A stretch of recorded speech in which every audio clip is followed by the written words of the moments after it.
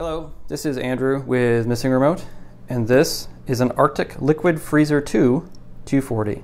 This is a liquid-cooled CPU cooler with two 120 millimeter fans, hence the 240. And this is a little bit different from a lot of other liquid coolers in that it has a little tiny fan right here that's supposed to cool the stuff around the CPU, the VRMs and things like that. Now, I don't know that that's going to be terribly useful, but who knows, right? If you've seen the video of the unboxing for the AMD based workstation I just built, at that time I had no intention of replacing the heatsink, but after using it for a little while, the heatsink and fan that came with the CPU is really loud and seems to cycle on and off a lot. And I had to send the motherboard away to get replaced for another reason.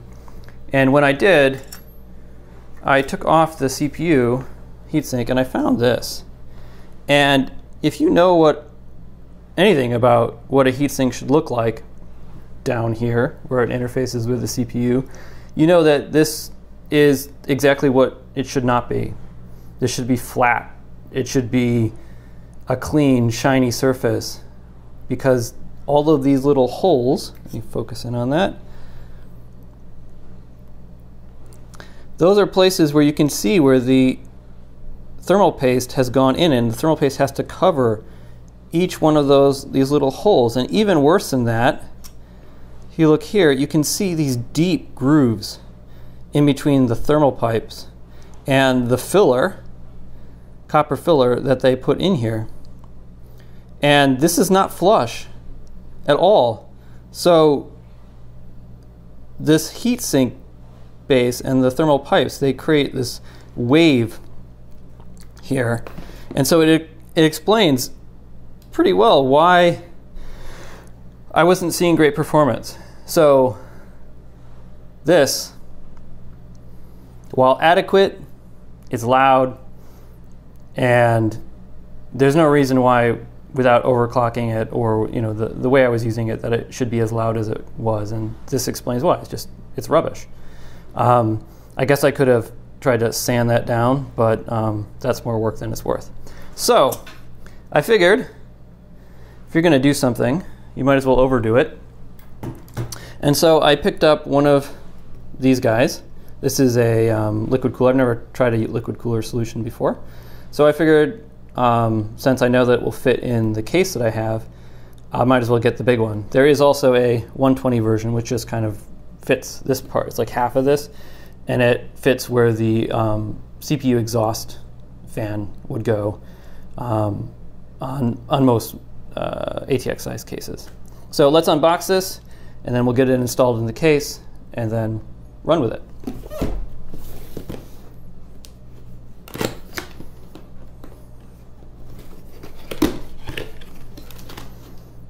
So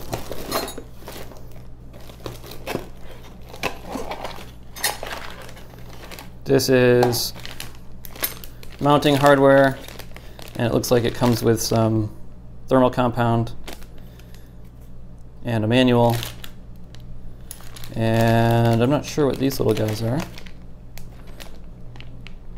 guess I'll have to read the manual. And this is the part that interfaces with the CPU.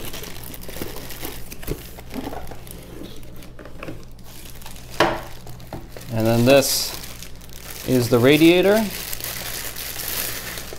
and the fans. So this is a pretty thick radiator, but I measured it and I know that it'll fit, or I hope it will fit. Sometimes my measuring skills aren't that great. Now hopefully the interface here looks better than it does on this guy.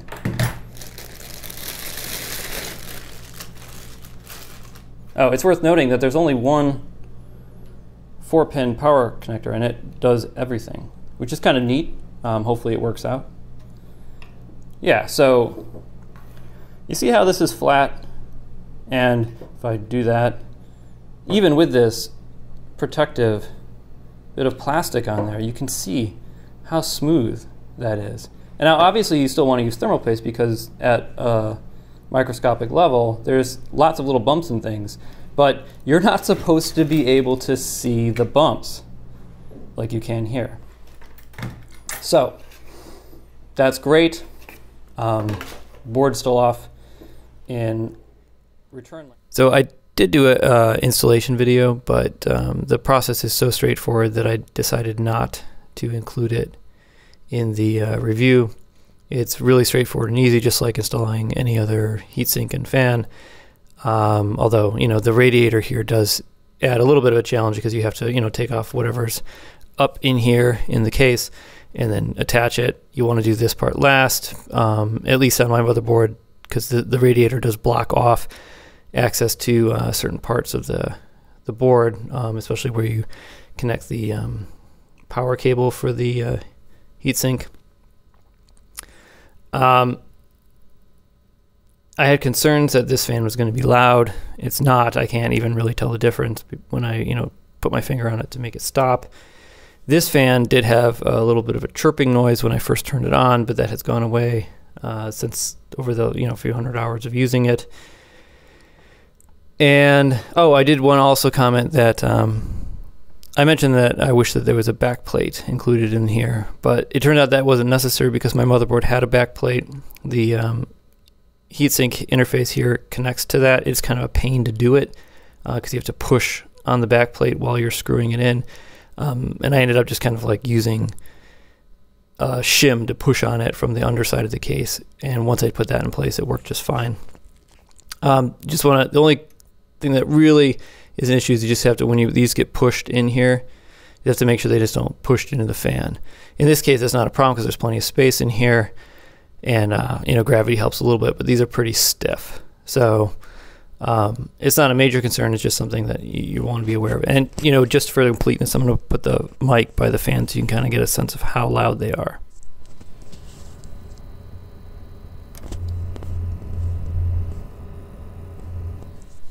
Which is not very loud. All right, final thoughts time for the Arctic Liquid Freezer 2 240. It is quiet, very quiet, and I love it. Even when you run a stress test like Prime 95 for extended periods of time, it's quiet. You can't hear the thing, and that's just brilliant. Unlike the AMD cooler that came with the system, which was even like spinning up and down, making lots of noise when the system was doing nothing, which just drove me crazy. Interestingly enough, the idle power consumption and power consumption for other states on the system went down with this versus the Wrath cooler.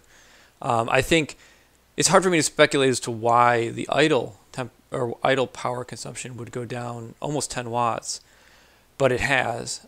Perhaps the system just isn't working as hard, or the fan isn't working as hard to keep things cool, although it seems kind of odd that the fan would draw 10 watts. So I don't know, but it did, and it's a measurable thing.